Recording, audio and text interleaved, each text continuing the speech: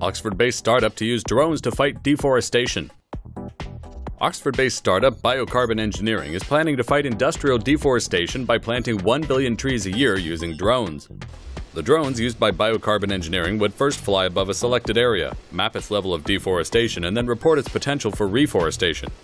After that, automated planting drones carrying seed pods would fly 1 to 2 meters above the ground, following a predetermined planting pattern, and fire germinated seeds into the soil. A small pressurized canister would provide the necessary propulsive force for the seed pods to easily penetrate the soil surface. Seed pods filled with nutritious hydrogel to reduce impact forces on the seedlings during planting would then break open upon impact and allow the germinated seeds to grow.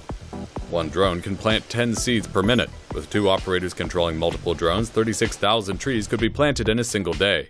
The Biocarbon Engineering system is not as good as hand planting, but it's much quicker and less expensive than traditional planting systems. Follow us down the rabbit hole. Visit the TomoNews.net website or download the app today.